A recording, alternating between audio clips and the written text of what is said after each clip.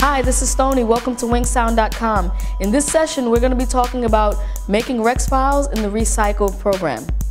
We're going to start with opening up a file, a WAV file that I have on the desktop. Now that you have the WAV file inside of Recycle, hit play, make sure it's the loop that you want. And it's as simple as going to File, Save. You have to create how many bars you want in that loop in order to save the file. I have a 2-bar loop. Create that. And then it's as simple as saving. And then you'll see the name of your wave, and the extension is .rx2 to create a Recycle a Rex file.